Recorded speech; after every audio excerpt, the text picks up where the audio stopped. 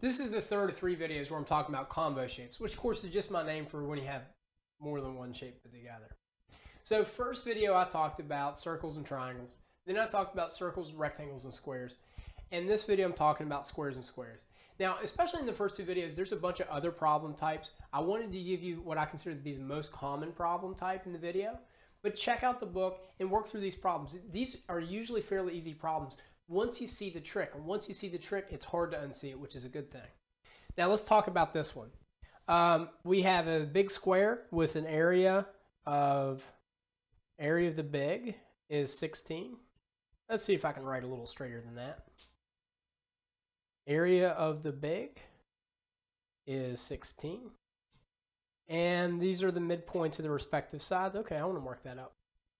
Remember, what I want to do is get rid of my question. Anytime I have a diagram, anytime I'm drawing a diagram, I want to be able to throw this question away. And of course, I'm looking for the area of this guy, this little diamond, this little square in here.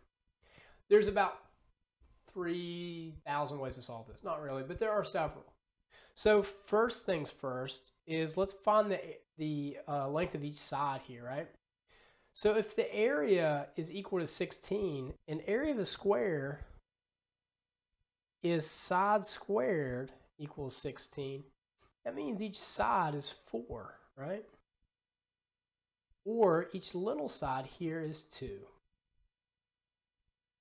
Now there's a bunch of things I can do from here. One thing I could do is I could say, look, these triangles are all identical, and I could just kind of make 4 little rectangles out of them. 2 2x2 rectangles, right? This would be like if I put these 2 together, that's 1 rectangle, 2 rectangles. So I could say, well, it's going to be 16 minus 2 times 2 is 4. Now, 2 rectangles with an area of 4. So minus 8, well, that's 8. That's one way to do it. That's pretty simple.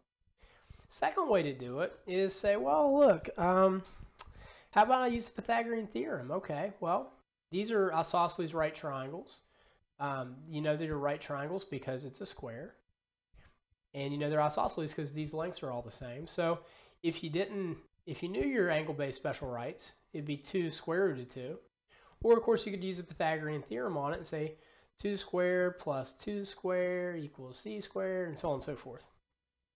And then you would just say, well, let's find the area of that square, so that'd be 2 square root of 2 squared. Now you square both of these. Remember, you can't distribute squares into binomials, but this is just one term. Binomials separated by addition or subtraction. 2 squared is 4 times 2. Square root of 2 squared is 2, and that's 8. Okay, that's the second way to get there. Third way to get there is kind of like the first way we got there, which is using negative space, which is a great way to solve problems like that, especially if you have one of those odd area problems where you have like a bunch of rectangles smashed together. You can just treat it like one big rectangle and subtract out the stuff that's not there. Works here too.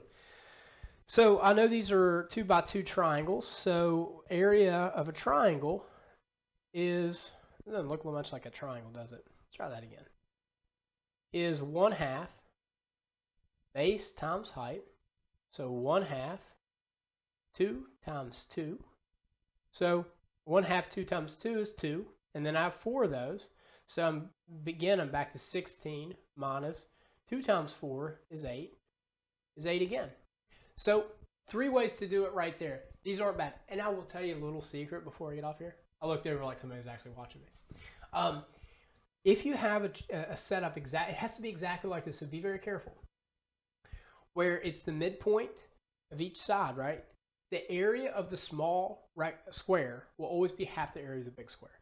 It always will work like that, as long as it's the midpoint of each side. So that's it on combo shapes. Make sure you're really solid on circle stuff, and make sure that you check out the 3D geometry. You'll see at least one 3D geometry question on almost every test.